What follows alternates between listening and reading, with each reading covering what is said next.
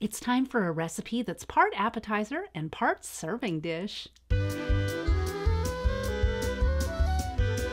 Hello and welcome to the Velveteen Lounge Kitchen, where it's time for another vintage recipe.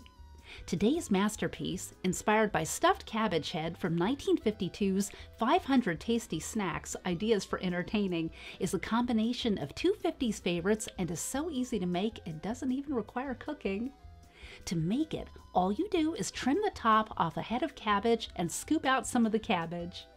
Fill with any dip of your choice. I'm using classic onion dip, which you make by combining one 16-ounce container of sour cream with one envelope of onion soup mix. Spear cooked cocktail franks, gherkins, baby carrots, shrimp, or anything else you like and stick in the cabbage. It's impossible to screw up. Thank you for visiting the Velveteen Lounge Kitchen. Be sure to tune in this weekend for a visit from your favorite cousin. It's always happy hour at the Velveteen Lounge Kitchen.